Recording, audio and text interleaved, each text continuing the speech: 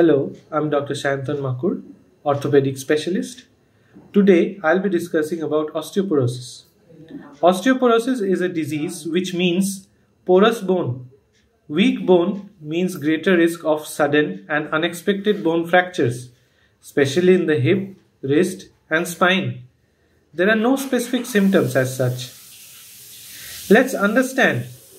The inside of a healthy bone is like a sponge called trabecular bone.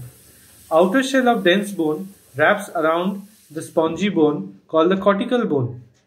In osteoporosis, the holes in the spongy layer grow larger and more numerous, which causes the bone to weaken.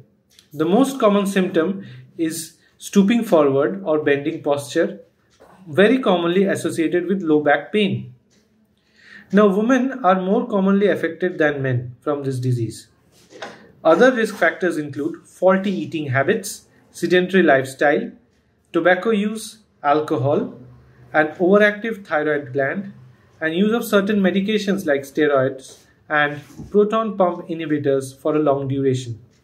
The disease is diagnosed by DEXA scan, which measures the bone mineral density. The treatment first line is the exercise in the form of weight-bearing exercises and calcium and vitamin D supplements at adequate doses. The drug usage begins when the BMD value falls below -2.5.